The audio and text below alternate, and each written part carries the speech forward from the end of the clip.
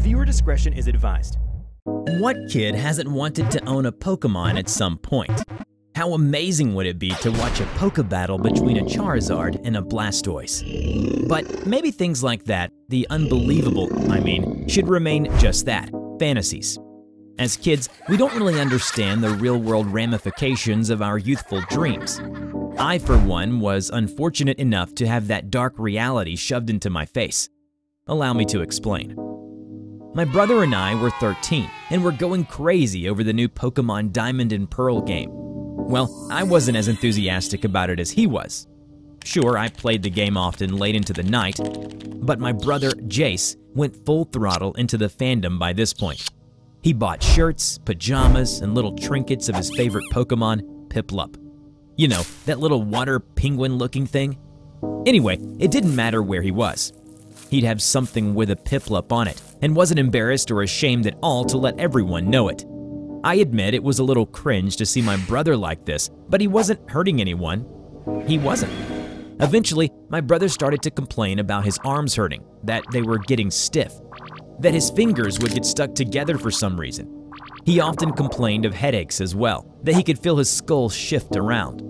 I wrongly assumed his body was stiff and sore from just playing games too long, as well as severe eye strain from looking at his screen from dawn to dusk. If only that were the case. Instead, I had to watch my brother transform into a grotesque abomination. Jace stopped attending school, citing he was feeling extremely sick, yet refused to be taken to the hospital. And despite our parents' efforts, they couldn't pull him out of his room, literally. It was like he had gotten stronger, far stronger than a kid of his age should be, with how easy he pushed our dad away. Locked in his room, I could hear him complain about his hands and feet, and something that began to protrude from his face. Eventually, he stopped talking and stopped coming out. I mustered up the courage to finally check on him and found him laying on his bed covered by a blanket. Upon removing his covers, I gasped in shock and was repulsed by the nasty scent that wafted up to my nose. He was dead. Or rather, what used to be my brother was dead. His favorite Piplup hoodie had merged with his flesh, creating some bulbous, bluish-looking penguin thing with a beak made of bone. His fingers had merged together and slightly resembled flippers. Jace's poor feet were now bent at awkward angles like they were trying to become talons. Amidst the remains of my brother, there was a slip of paper with a single crooked sentence written on it. My dream is nothing but a nightmare. Hello everybody, I'm TheRubber. Today we bring you SCP Foundation KETER Class Object SCP-5254. 5254, also known as Gotta Catch 'em All, refers to the transformation process of a human or object into one of the 980 Pokemon created by Nintendo. Through unknown anomalous means, any person or object is transformed through prolonged exposure to any clothing or accessories that resemble a Pokemon. This process is documented as being extremely painful, and most humans are unable to survive the process. Foundation autopsy reports show that organs and flesh of the deceased have been converted into plastics or cotton. In other words, the material that made up the Pokemon memorabilia replaces the infected person's flesh. Later tests have also shown that an unknown DNA has been found within the deceased. This DNA not only replaces the victim's DNA, but it is speculated to be the DNA of the Pokemon as well. After further research, it has been discovered that these transformations occur if the victim slightly resembles the Pokemon in question, and if the victim in question is near a large number of individuals wearing said Pokemon garb. Discovered rather recently by the Foundation in 2019 in Yokohama, Japan, at the Pikachu Outbreak Festival, 5254 publicly began with a victim behaving erratically while wearing a Pikachu costume. Publicly redacted videos showed a large number of individuals parading down the street in Pikachu costumes. One of them stumbled out of the crowd and charged into a nearby crowd. Nearly a dozen others followed suit shortly after. Foundation MTF Wranglers were mobilized to not only locate these victims, but to terminate them as well for research. Interestingly enough, those harmed in the attack reported electrical burns. Over the course of 2017 to 2018, a series of emails between one Sir Viper and high-level executives from Nintendo, Pokemon Company, and Niantic caught the Foundation's attention. These emails insinuated the plan to bring Pokemons to life, as well as to use them in various purposes such as military firepower, quite literally using Charizard, and potential clean energy using Pikachu. And most disturbingly, kidnapping of children from orphanages under an outreach program for the purposes of running tests. After this, all communications with SCP-Viper ceased, and the O5 Council ordered a raid on the Pokemon Company offices on June 16, 2019. This was done in fear of a potential K-Class scenario. The members from MTF Epsilon 11 were chosen for the raid. The men were gathered by the team leader in the room for a briefing. Alright boys, the darndest thing just happened. Remember them Pokemons you played with when you were little? They just got real. People are turning into them. We're gonna find out why. Now, we've notified the Japanese government about this op. The target is the Pokemon Company offices in Tokyo. No disrespect, Cap, but I simply can't take this seriously. A Pokemon raid? Really? What's the plan? Human lives are involved in this case. Keep that in mind and maybe you'll realize the gravity of the situation.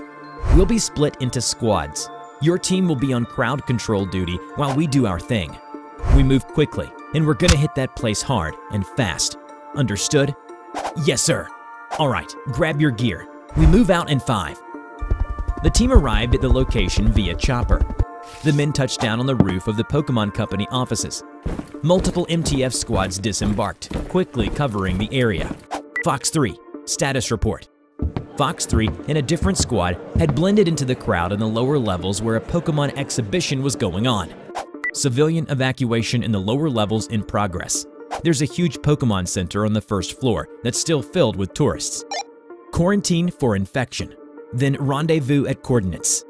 Roger. Alright, you heard the man. Get those Poke fanatics out of there. Alright team, on me. The MTF agent stacked up against the fire exit on the roof, and the door opened easily. They descended down the fire exit steps and reached a set of double steel doors on the lower level. Silently, Fox 1 gestured Fox 2 to prep some smoke grenades in a flashbang as he breached the doors. All the canisters are tossed in, and just as they were about to storm in, there was a huge mechanic clank from the other end of the hall, followed by the sound of heavy, thudding footsteps. Hold on. Shh. Hear that? The men watched the corridor in anticipation.